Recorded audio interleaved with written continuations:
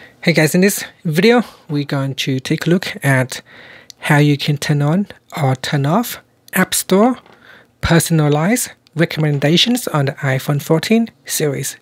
First, let's go back to the home screen by swiping up at the bottom of the screen. And on the home screen, tap on Settings. In Settings, at the top here, tap on your Apple account profile. Then we go down and tap on Media and Purchases. Next, tap on View Account. Then in here, we go down and tap on Personalize Recommendations. Tap on the toggle button to switch it off or turn it on.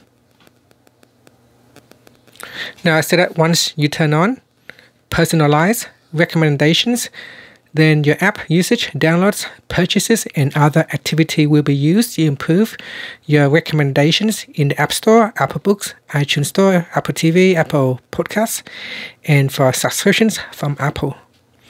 After that, you can tap on the Done button to finish. Now tap on the back key to go back to Settings, or you can swipe up to go back to the home screen. And that's it. Thank you for watching this video. Please subscribe to my channel for more videos.